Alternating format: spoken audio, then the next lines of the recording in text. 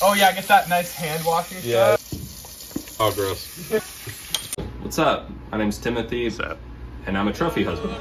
So, No, that's the intro we were going with. Who's able to support me financially? Well, I've often heard it said. Yeah, I guess so, yeah. Alrighty. Cook. Now we're gonna go ahead and preheat our pan over medium-high heat. I like to set mine at 9 because I like it to get nice and crispy. I got the oil on deck. Always have a brew when you're cooking. It's the most important rule. Cheers, yeah. First thing we're gonna do is I've patted these various chicken thighs and drumsticks dry with a paper towel. They were defrosting overnight. And now I'm gonna take some of my favorite seasoning blends. I'm just gonna sprinkle over all the action. Ooh, that's not good stuff. So now we got that, we're gonna make sure we keep a clean hand and a gross chicken hand. So we're gonna flip everything with our gross chicken hand. Go ahead and get all that in there. Oh, I should have rubbed this in first, sorry. Cooking on camera is weird. Rule number 1 with kitchen is make sure your space is organized so that you know where everything is at all times. Yeah, big facts. As you can tell, I'm really good at that. So again, we're just gonna make sure we pat everything in. You may have just heard it over there. We've got the oven preheating to 350 degrees Fahrenheit. We'll be shifting the oven partway through, and if you've got a fancy dancy oven, like I'm lucky enough to have access to, you can use a convect bake setting. And basically what a convection oven does is it circulates the heat through the oven, which helps everything cook a little bit more evenly. Or you could just take it. We're gonna just squirt a bunch of it on in here. The recipe that I referenced calls for about a half cup. I'm just gonna try to coat the bottom of the pan as much as I can. And what this will do is it helps keep everything nice and moist, doesn't dry your chicken out, and it just helps get everything nice and sticky and tasty, which is, in my opinion, what you want. So hopefully my pan's hot enough. It's smoking a little bit. Don't want it super smoky, not like a cast iron type vibe. And then really important here, we're gonna go ahead and put these skin side down. Look at that, ooh. You want that skin to get nice and crispy. And then we're gonna let this sit here and crisp up for like 2 to 3 minutes.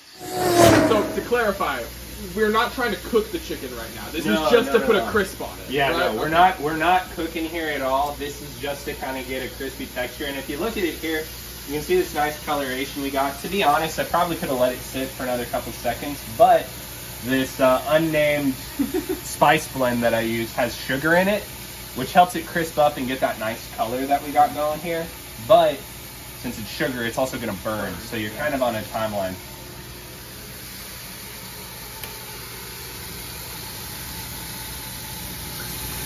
Well, I've often heard it said that the way to a man's heart is through his stomach. Whoever coined that phrase must have never met a man with an empty wallet. No, I'd never need to worry about the lack of money that I'm making, if I can just find me a babe. My pan is smoky. Put it in the oven. Ba-bam. That's really smart. I always put mine outside and then forget about it. So like, you've got this shit figured way more out than I do. Speaking of having things figured out, shout out Kenji Lopez. If you ever want to get better Oh my god, cooking, yeah, Kenji Lopez. Oh, dude. he's the man. He's the one who will teach you that everything you've ever learned about cooking chicken to a certain temperature is a lie. It doesn't matter. It has to do with time, not heat.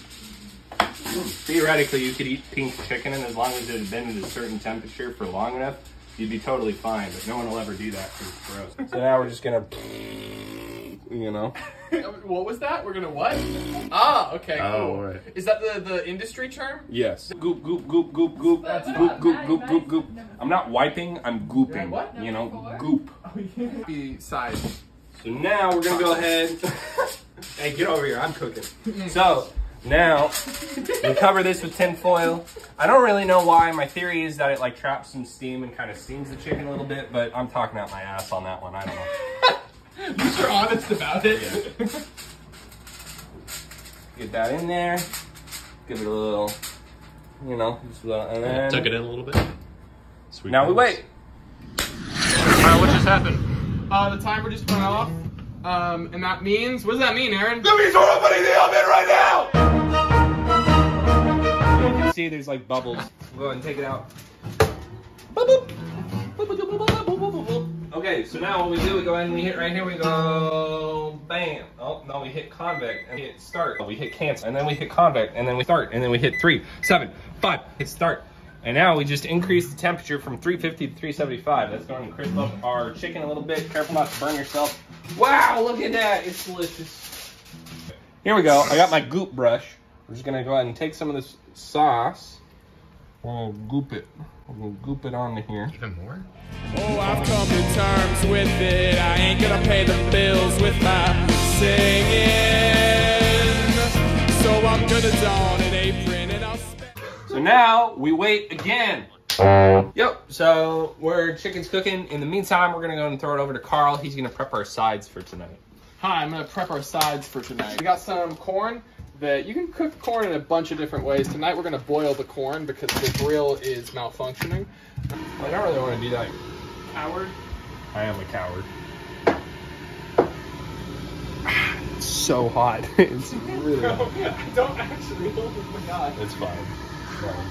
All right, I feel like, leave a comment below. Can you overcook corn? Can you even like this video? What's up, Lake Flora gang? Like a big like below the like when you like it, and then you can leave a comment below the like that you leave.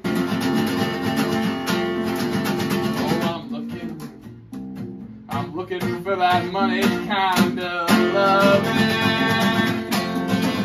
I'm the world's first country music trophy husband.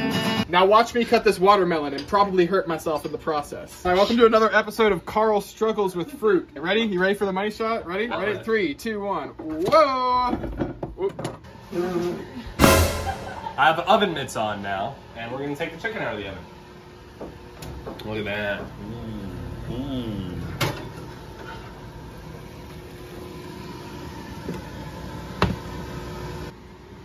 Now we got that on there. Look at that.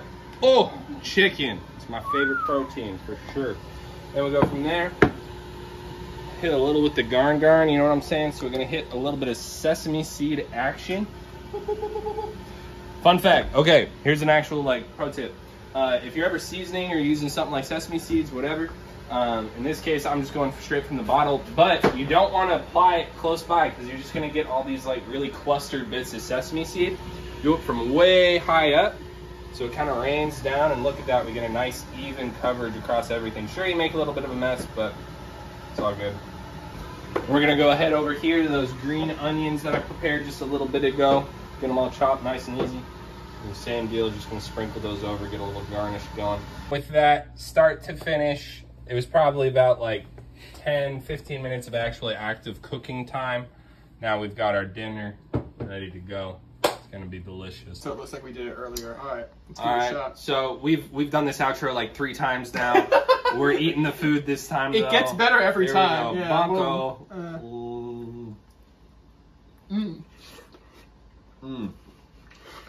That was really good. You got a little bit of that green onion in there, steaming. He's been cooking with Timothy. Carl's been chilling.